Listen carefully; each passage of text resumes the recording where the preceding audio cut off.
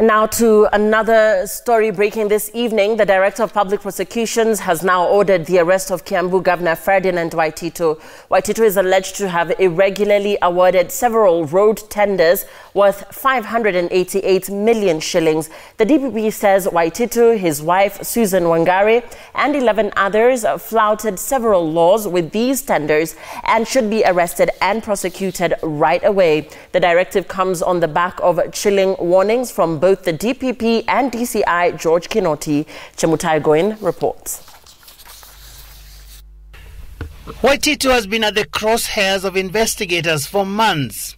Just last month, the governor was grilled for hours at the EACC headquarters over the same contracts.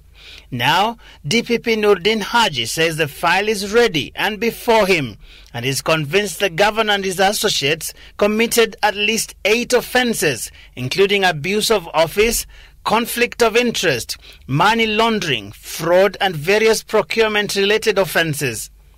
The DPP says the governor awarded the contracts for the construction of various gravel roads in the county to a company known as Testimony Enterprise Limited, whose directors, the file says, are the governor's close associates.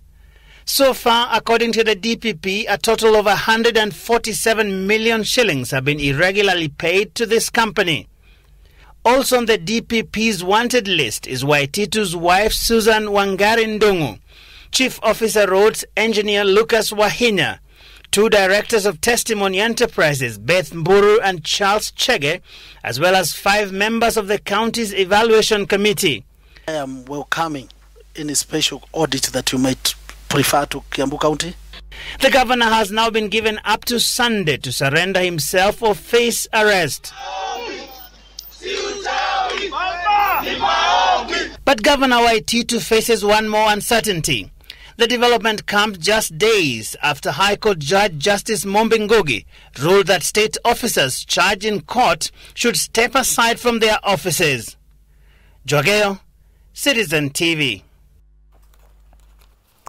That report is by Joe Ageo and not Chemutai Goin, as earlier reported. And the order on Governor Waititu comes just hours after the DPP and DCI Director George Kinoti warned of more corruption-related arrests. Kinoti says he has been receiving calls asking him to stop the crackdown. But as Chemutai Goin now reports, the DCI boss insists there is no turning back.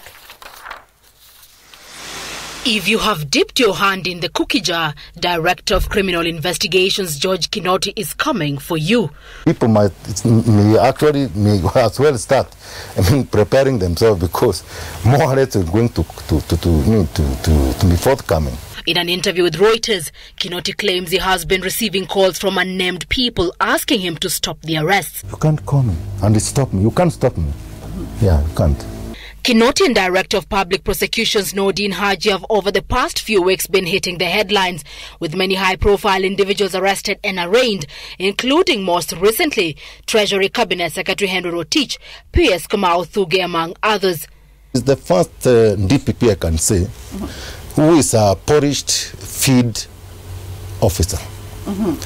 He was an investigator, in as much as was in the intelligence. He was an operational man. This guy has commanded in good operations, which even we did together. And I think the president also has picked individuals who he believes can work together. If you look at the Inspector General, he's a colleague of mine. The EACC director was a former colleague. And we are able to sit down and agree. Kinoti and Nordin saying they have since resolved the sibling rivalry that had frustrated the war against graft. It was all on paper that prosecutors can guide investigations. That never happened. But since me and Kinoti came into office, that has changed. Since Mbarak came in, the EACC, that has changed. Now we have teams of prosecutors and investigators working together. That's the reason we say we are rejuvenated.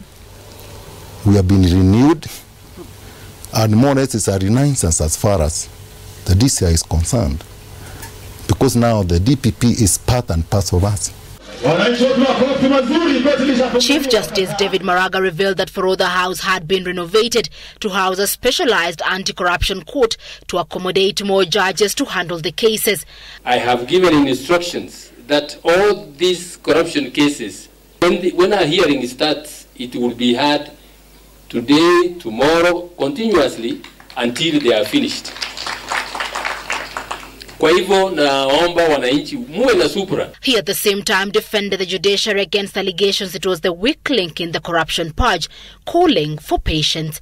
You know, if we send somebody to prison who has not been heard, that is already a miscarriage of justice. Chemutai Goin, Citizen TV, Nairobi.